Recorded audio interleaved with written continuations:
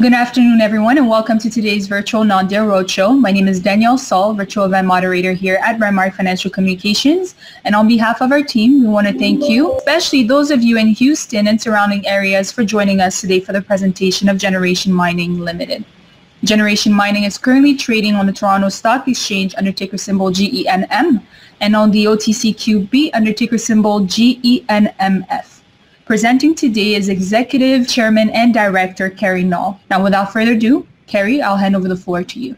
Thanks, Danielle, and welcome everybody. Here the story of Generation Mining. We are developing a multi-element mine in Ontario, Canada. It's mainly a palladium mine, but it's also got lots of copper, lots of platinum. It's got some gold and silver. It's truly a mine that time has come. Those of you that follow metal prices will realize that palladium hit a record high this year and hit another record high last year. As far as the outlook goes past those highs this is mainly a palladium mine at current prices, and the reason that the palladium price has been spiking I will get into in this presentation, but it's suffice to say that I think that the next many years palladium is going to continue to be very strong, and at some point in the future I expect it to get less strong and copper to take over in this. So we're really expecting for the first half of this mine life it's going to be a palladium mine and then eventually transition into a copper mine, and I'll show you why all of that is as I go through. We did a feasibility study. We got a 13-year mine life averaging about 245,000 ounces of palladium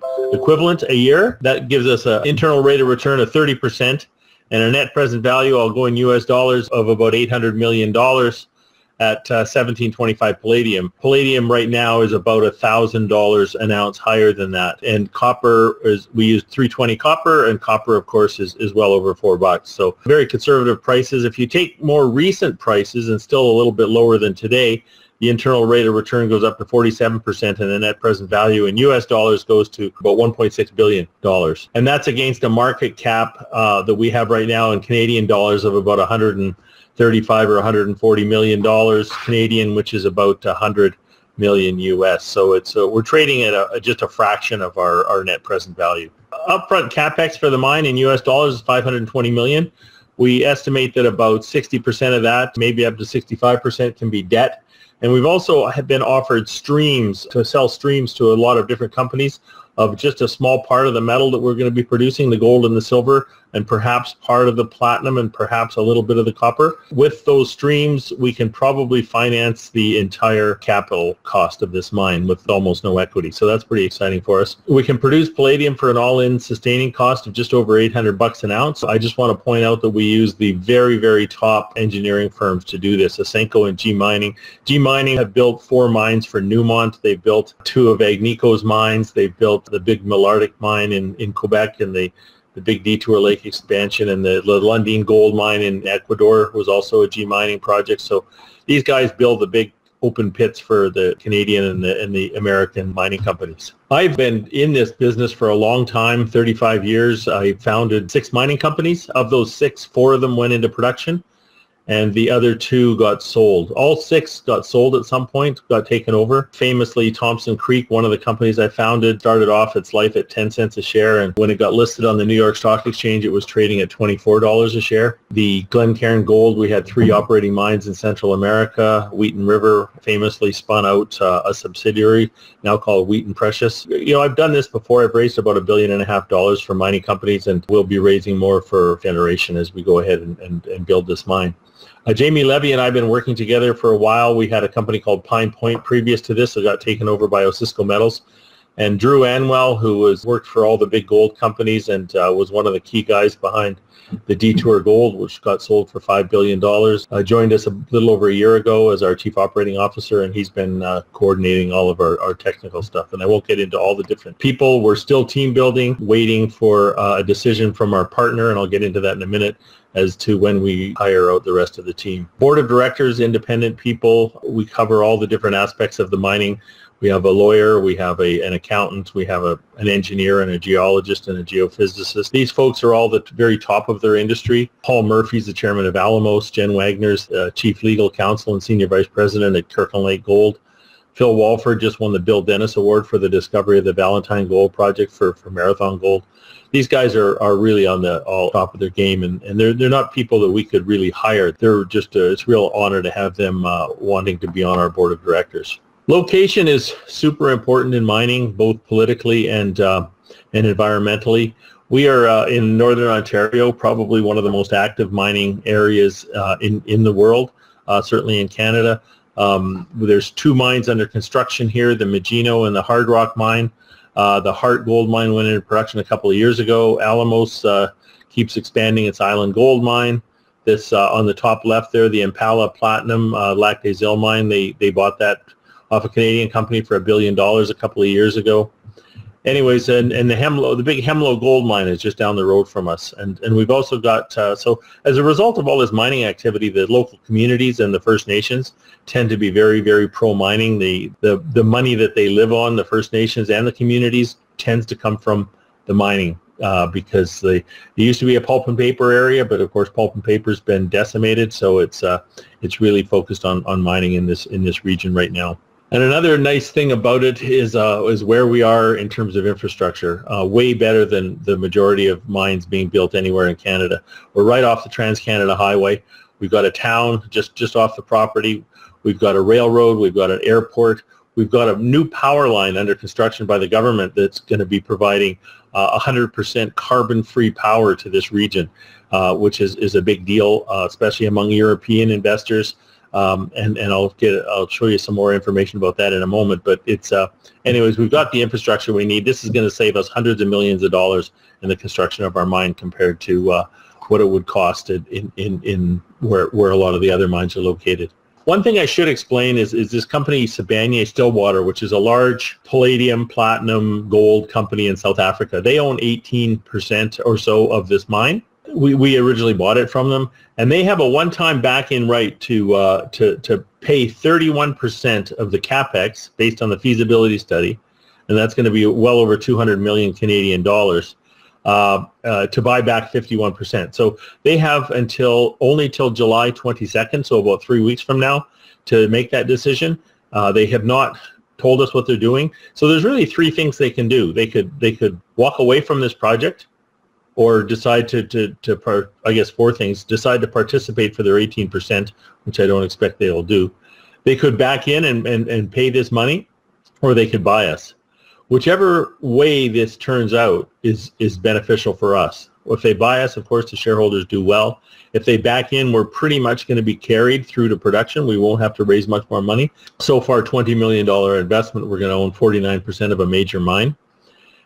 If they decide to walk away, then we own it all and we can build it. And if they decide to participate, well, then we've got a good partner, because they're a very experienced mining company. So I can't really see any downside in any of the various things. But of course, the market, the investors want to know what is going to happen. And we honestly don't know, but we will probably find out in the next 3 weeks. A couple of important things. So at our base case, this project has undiscounted cash flow over the life of the mine of $3 billion. It's Canadian, all in Canadian dollars. And that gives us a 2.3-year payback. That is exceedingly short in our business. At more recent spot prices, and these are still prices lower than today's prices, the payback's 1.5 years. And actually at today's actual spot price, the payback is about 14 or 15 months. Incredible low payback period. The bankers love that. It's going to allow us to a lot of flexibility in our financing of this mine. And this is why that quick payback. This is the cash flow, and this is base case. You can pretty much double these numbers at spot prices. These are Canadian dollars after tax cash flow. Look at those first 3 years. It's almost $1 billion just in cash flow from those 3 years. And that's how robust this project is. And I was referring before about the palladium itself. So we designed this mine to get as much palladium as we can out in the first half of the mine life. And the reason for that is we think that at some point the world will be transitioning to electric cars a lot more than they are. I don't think that's happening, next year or the year after, or even in 2027, but it is happening slowly, and it will continue to happen. And of course, electric cars don't use palladium. So at some point, the palladium price will probably come down. But in the meantime, it's got to stay higher, because there's almost no new production in the world. China, India, all these different countries, Europe, are demanding higher palladium loadings on every automobile with no increase in mine production. It has to stay strong until we lose the gasoline cars. And even the gasoline cars that are on the road, anytime between now and the next 10 years. About every 10 years in a lot of states and different parts of the world, they have to do emissions testing, and those catalytic converters have to be replaced, and so they need even more palladium for that. What's interesting is the copper we get. So at the copper metal, other than the first 2 years, we're focusing on getting most of that out in the second half of the mine life, and we think that electric cars need a lot of copper, and the whole green grid that they're talking about needs a lot of copper. You got to get these windmills or solar or whatever you're doing, you've got to get that onto the grid, and to get it onto the grid you need copper wire. You just can't, there's no real substitution. You can try aluminum, but you lose a lot of the electricity, so it doesn't really work that well. And then we've got all these other metals. We've got a bunch of platinum, around 40,000 ounces a year of platinum. We've got some gold and silver. We've been offered upwards of 150 million US dollars just to stream the gold and silver, which is less than 5% of our cash flow. So that's, again, shows you a real good sign on how robust this project is and how we're going to finance it. You know, in the past, back when I was building mines in the 80s and 90s, I mean, you had debt and equity. That was it. That's all you, if you wanted to build a mine, you needed to do your debt or your equity. Now there's streaming, there's royalties, there's private equity partners. The smelters want in on the action, and they're offering us secondary debt. There's just all these different ways that you can structure a financing, and we're going to be bringing on a firm to manage that process for us, because it really is an evolving and ever-changing system of financing, and there's more money today from building mines than there ever has been in history. This is the table of the sensitivities, and I just want to point out two things on this table. On the first line there, the palladium price, if you look at today's palladium price is off this chart, it's around $2,700 an ounce, but if you knock off fully $1,500 an ounce off of today's palladium price, and you're down to around $1,250 here on that top line, check out the IRR. It's still over 20%. Normally, to build a mine, you need a 20% IRR, but I tell you, there's not too many feasibility studies out there that show that if you take a commodity price and you more than cut it in half, you've still got your 20% IRR. That shows you how robust this project is. Another thing I love about this one is the copper price. Copper was recently up to 480. It's around 420, I think, now. But at 450 an ounce, this adds $300 million to the net present value of this project. That's more than double our market cap. The other thing about a 450 copper price is copper pays all of the costs. It's a byproduct, and yet it pays all of the operating costs. All the palladium and the platinum and everything else comes out for free. So again, we've got this multi-element situation. We've got copper, which is a hot metal. I mean, Goldman Sachs thinks it's going to $6 or $7 by the time we're in production. That would be great if that happened. If that did happen, by the way, we would be equally a copper and a palladium mine. It wouldn't be so much just a palladium mine anymore, depending, of course, on the palladium price itself. I'm going to talk just briefly about palladium for those of you that are new to it. Essentially, it's all going into cars these days. Not all, but almost 90% of it. And what it does is it scrubs out the carbon monoxide and the nitrous oxide, as well as burning unburned fuel, which is quite toxic to breathe in. The most important thing for us is that it's essentially required in every gasoline-powered car sold in the world. And that's a lot of cars. That's something like 90 million cars and light trucks a year. So it's a huge market. A typical car uses about somewhere between 3 to 9 grams. I would say it averages about 5. It used to average 3, which is one of the reasons it's gone into a shortage. And the annual demand exceeds supply by about 1 million ounces a year, and that's the nut. And there's no new palladium mines being built that can offset that. The only one that's under construction is the Platte Reef mine in South Africa, and that's 200,000 ounces of palladium a year. That's less than 2% of the world market. This chart really tells the story. This is the last 20 years. And as you can see, the palladium price has been in deficit for the last 10. What happened in 2018 or 19, the big Russian stockpile, apparently got depleted, and that's what made the price finally scoop up. For years, the Russian government had been buying the unnecessary palladium off of the big Norilsk complex in South Africa, and it turned out to be a really great investment because they were buying it at $300 and $400 an ounce, and now they had the opportunity to sell it at over $1,000 an ounce. And of course, when they were finished selling, the price went over $2,000 an ounce, which is where we are today. And one last thing I just want to point out is that as we transition to electric cars, which of course don't need palladium, hybrids are expected, at least for the next 10 years, to be more popular than electric cars.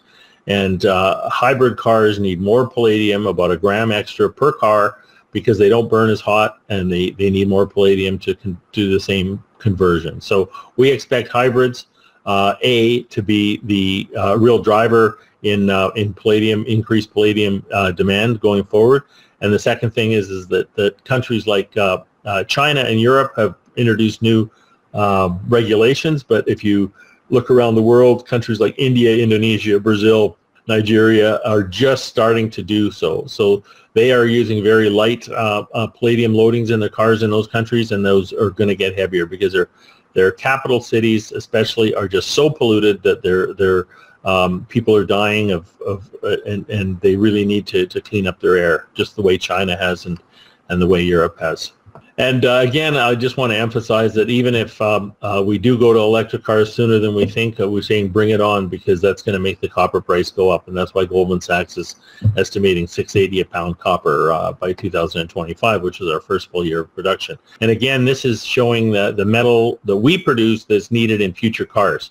And the lowest dollar amount is what's happening today, and that is with internal combustion engines.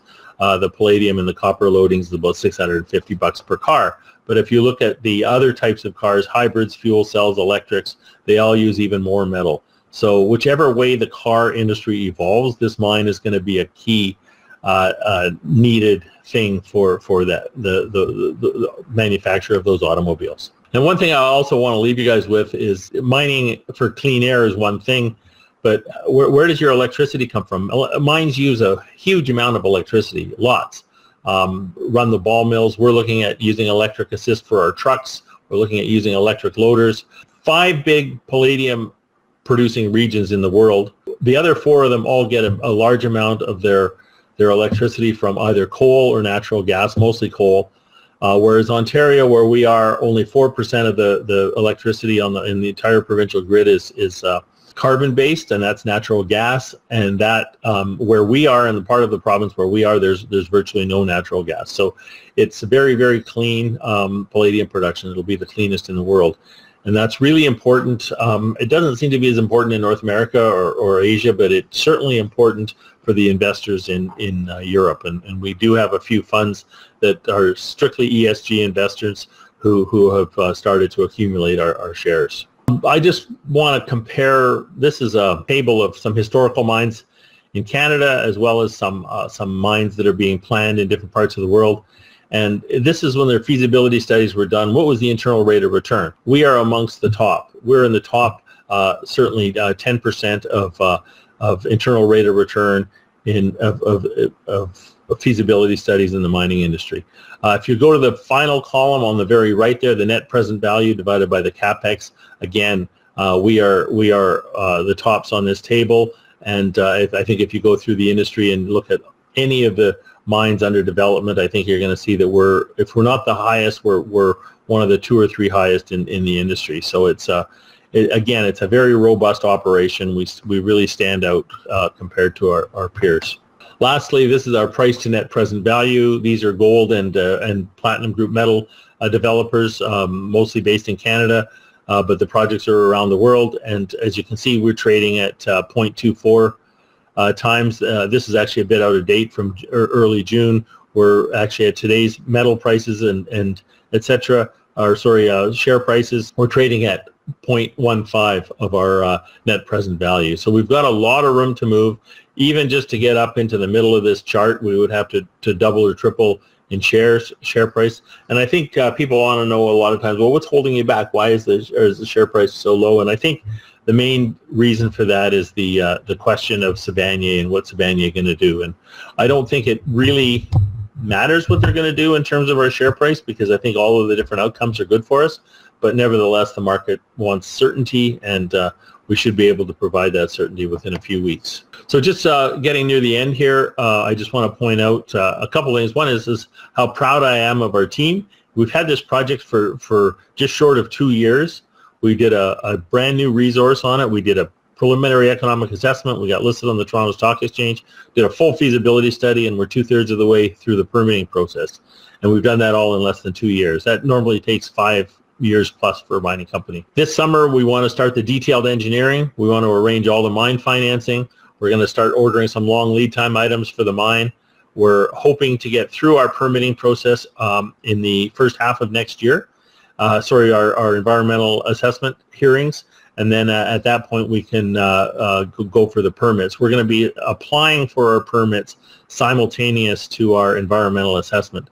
So you can't get the permits before the EA is approved, but we can apply for them before and have them all ready to go, and that's our plan. And if all goes according to what we're thinking, we will be able to start construction of this project next summer, and it's about a 18 to 20 month construction process, and it'll probably be in early 24 that we'll turn on the mill and break it in, through 2024, and then towards the second half of 24 we'll be in full production. That's our schedule. We've met all of our scheduling targets to date so far, so we expect to continue doing that. Just a little bit on exploration. Even though we've done a feasibility study, we continue to explore, and one of the reasons is we're looking for the source of this rock and other rocks like it that we found. This one was almost 200 grams per ton PGMs and 9% copper, one of the richest mineral samples ever found in the PGM business, and we don't know where it came from. It didn't come from our deposits, so we're thinking it was possibly a deeper source, a sulfide pool that was formed offsetting from the magma chamber. That's the geological model we're going with. So we're now, and here's the main zone that we're going to be mining. So we're now going deeper, looking for a sulfide pool down deeper in the zone. So we're drilling right now. We drilled last winter. We've been hitting some higher grades. We haven't found this super high grade section yet. This is what the open pit is going to look like, and we're drilling in what's called the central feeder zone down deeper here, and that's where we're looking for the richer material. There's also this chornolith zone to the north, which is a bit intriguing. It had some drilling 15 years ago. They had a couple of nice drill intercepts. They were deeper. They never followed up on them because they were looking for open pit material, but we're going to be doing some drilling there this summer as well. So that wraps up the presentation. We've got about 145 million shares outstanding. We've got 13 million Canadian dollars in the bank, about just under $10 million US. We've got some pretty good shareholders: Eric Sprott, Lucas Lundin, Sibanye. They all are significant shareholders. Osisko Mining. These Eric and Lucas and Osisko have participated in most of our financings since this company was founded. The directors and officers have been buying shares. We participated in all of the financings and also been buying shares out of the market. We had no founder stock when we formed this company. It was the directors and officers paid the same price as everybody else in each of our financings. So that's the story. I think we're ready to listen to some questions. Thank you very much, Kerry, for this great presentation. And yes, it is time for our Q&A. How does the grade at the Marathon deposit compare with Sibanye, Stillwater's operations in Montana? Way different. We are an open pit. So normally an open pit has much lower grades. So the Sibanye, and I don't know their exact grades, but it's the richest of the palladium mines in the world, I believe. So it's around 15, 17 grams or something. We are 1 gram, palladium equivalent, just over a gram. And but that's a typical open pit. The grades of most open pit gold mines tend to be around a gram. And of course, palladium is trading quite a bit higher than gold right now. And so in that respect, we're considered high grade. But if you compare it with an underground, but you can't really compare an underground and an open pit mine. They're just totally different things.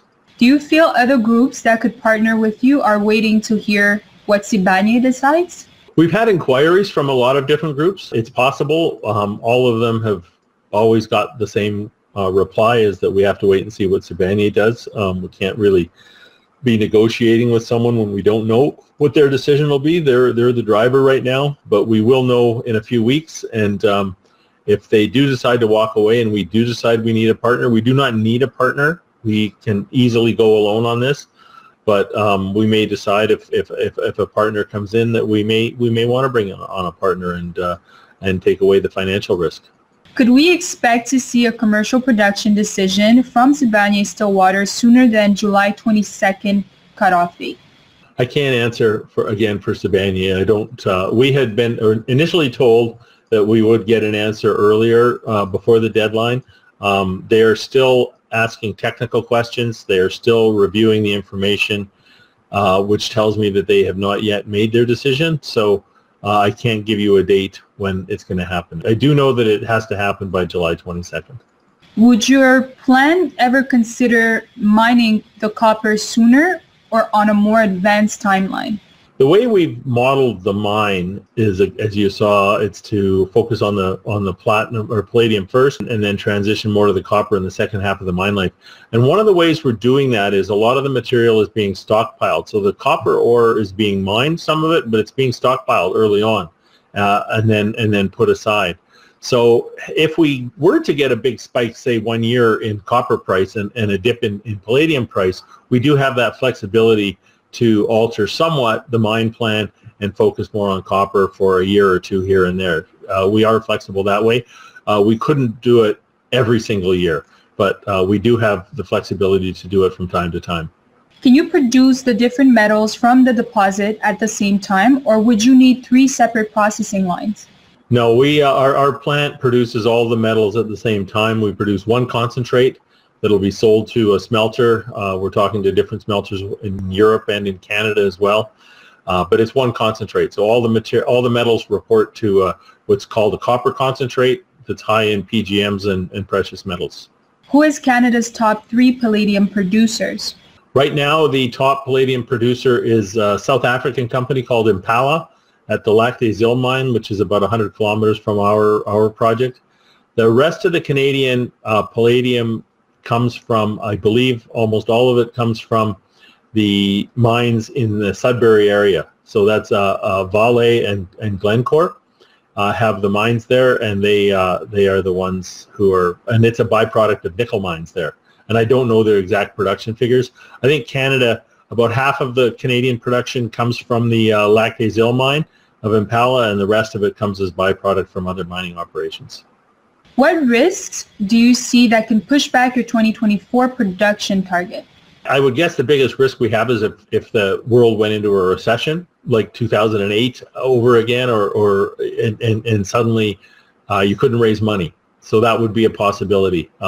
Certainly if the stock market crashed, it would be a little bit more difficult to raise money, depending on where the metal prices went. If you recall 2008, metal prices were down for a year, and then they came back very, very strong right after. So I can't say what would happen, but another possible risk, I guess, is that if the governments delay the permitting, we don't think they will. We don't think they have any reason to. We think we've provided very, very complete information to them, and we're happy with the data we've given them. It shows that it's a very clean operation. So we don't see any reason for any delays, but we have seen that in other industries and even other mines in Canada that have their environmental assessments approvals delayed. So we're hoping that doesn't happen. We don't think it's going to happen, but that would be, I guess, the other thing that could delay this project. Those are the two. As I'm not familiar with the palladium market, what is the size of the deposit currently in gold equivalent ounces? So the size of the deposit in gold equivalent ounces is it would produce about 300,000 ounces of gold equivalent a year, and over a 13-year mine life. So that would be, call it 4 million gold equivalent ounces of actual production. If you go back to the original resource, and this is just measured and indicated, doesn't count the inferred, if you did this in gold equivalent, you would have a number closer to about 8 million ounces in total resources.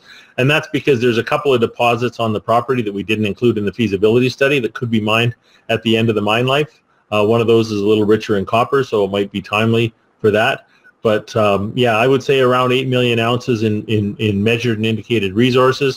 and in recoverable metal of around 4 million ounces, and those are gold equivalents. And those are rounded numbers. They're not exact. What other uses for palladium will be prevalent after the hybrid model switches to completely EV?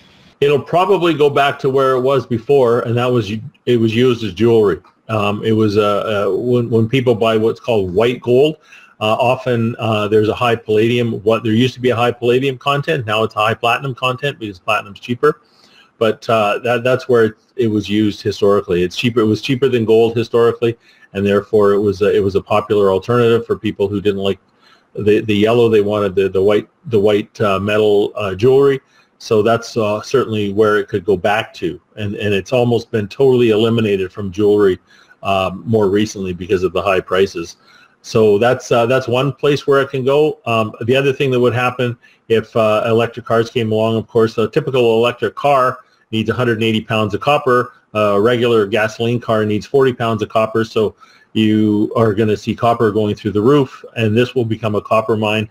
And then the other thing that could happen is if hydrogen fuel cells get popular. A typical car needs about an ounce of platinum to run a hydrogen fuel cell.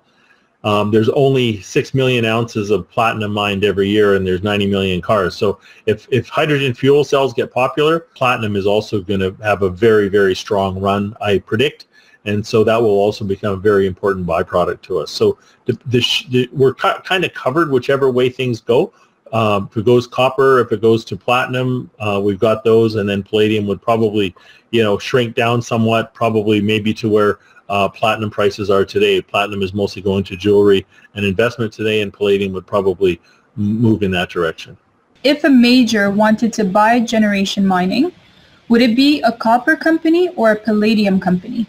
I think that because our copper is only a byproduct, it would more likely be a precious metal company. We have had inquiries from gold mining companies who see this as a precious metal operation and therefore compatible with their suite of mines, and they're getting pressure from their shareholders to go green. So one of the ways they can go green is to start mining these metals that are needed for a green economy, and also in a low electricity environment. If they're mining companies in other parts of the world where their electricity is coming from coal, that would also be a strategic move. So we're getting them from mostly from gold companies, I would say, and not as much from other palladium companies. But everybody's still waiting to see what Sibanye does, because Sibanye, as you may know, is the largest platinum and the second largest palladium company in the world. So they are in the driver's seat on this one if they want to pull the trigger. Are there any funds or ETFs buying physical palladium? I can't answer that. There are palladium ETFs. The amount of palladium in the ETFs, the physical palladium, over the last 3 years has gone down dramatically. The reason for that is because they needed the palladium in cars.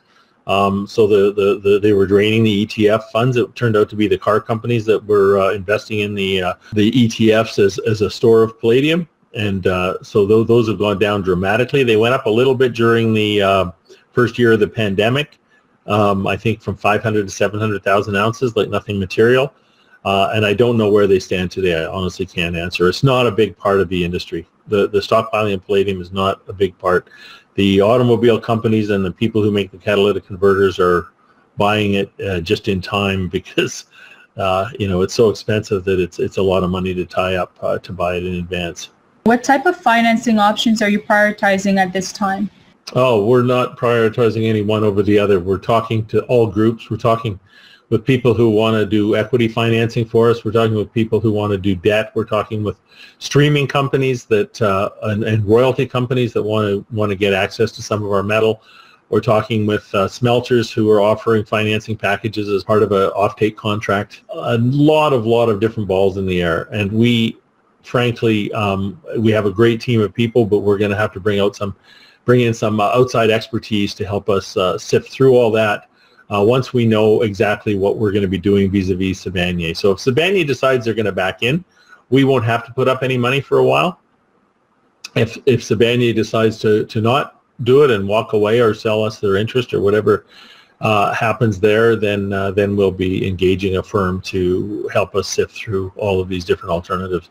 We have had literally inquiries of probably 40 different organizations regarding various forms of financing.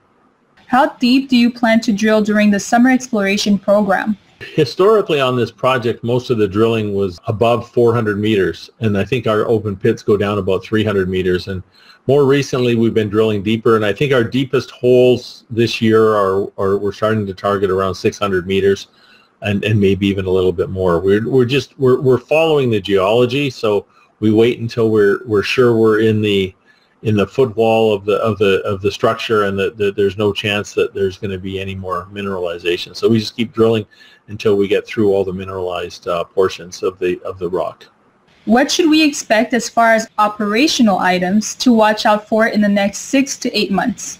So depending on what Sibanye does, again, that's assuming that we're going to be in the driver's seat and we're going to be the operator. Then if that's the case, in the next 6 months, we are going to obviously continue our exploration, number one. Number two, we will be engaging a firm to do what's called detail engineering. You can't start building a mine until you get your engineering done. And some of the companies like to wait until their permits are approved before they do that to lower the risk. But we want to do it simultaneously to our environmental assessment process and our permitting process. So we're going to be doing that engineering. We've got bids from 5 firms. We're waiting to decide. We're sifting through all of the proposals we've got from them and deciding probably in the next couple of weeks which firm we're going to engage.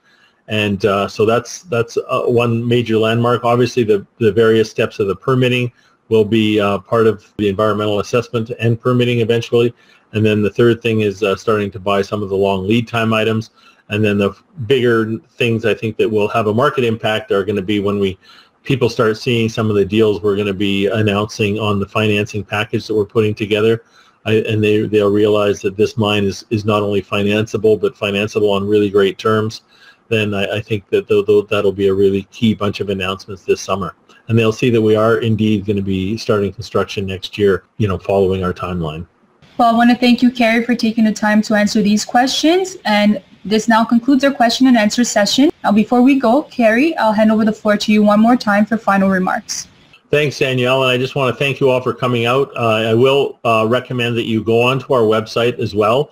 Renmark does a great job keeping you up, but we also do from time to time town hall meetings where we get management on and we look at one or another aspect of our mine and allow people to ask questions directly to not just to me but to different members of our team. And we haven't got any of those scheduled right now, but we will be scheduling some more through the remainder of the year. So please go to our website and sign up. Continue to listen, and we will be doing additional Renmark presentations through the summer and into the fall. We've got a schedule going right through to the end of the year. So if you want to get updated at any time, just go to the Renmark site and check it out. And you can sign on. They now let people sign on to any of them, whereas before it was just in the city you're in. Yes, I would recommend you do that. Thanks. Thank you very much, Kerry. Now, once again, this was Generation Mining, trading on the Toronto Stock Exchange under ticker symbol GENM and on the OTCQB under ticker symbol GENMF. Once again, I want to thank everyone in Houston and surrounding areas for joining us for today's presentation. We do hope that you stay tuned for future presentation in your area. And until we meet next time, stay safe and be well.